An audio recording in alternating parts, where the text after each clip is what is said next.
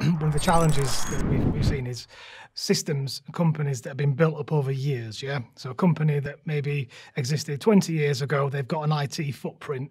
You ever see a hospital? Yeah. Hospitals have been around for many, many years.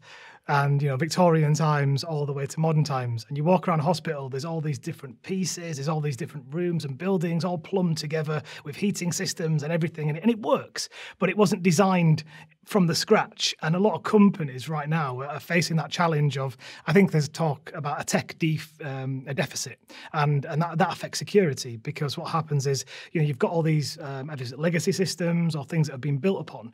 And it really, really makes it difficult to secure them, because you lose people that understand those technologies.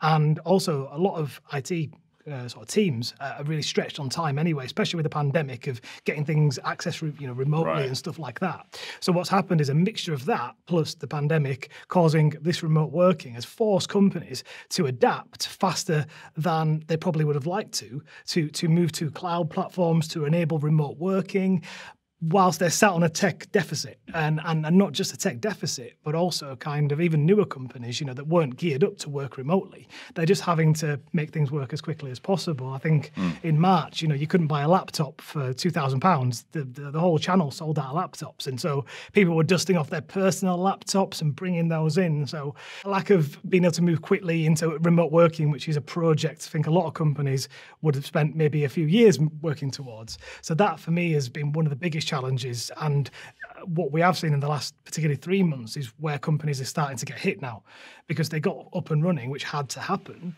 But now the malicious actors, the entities, they're targeting them. They're targeting these users. They're targeting these systems.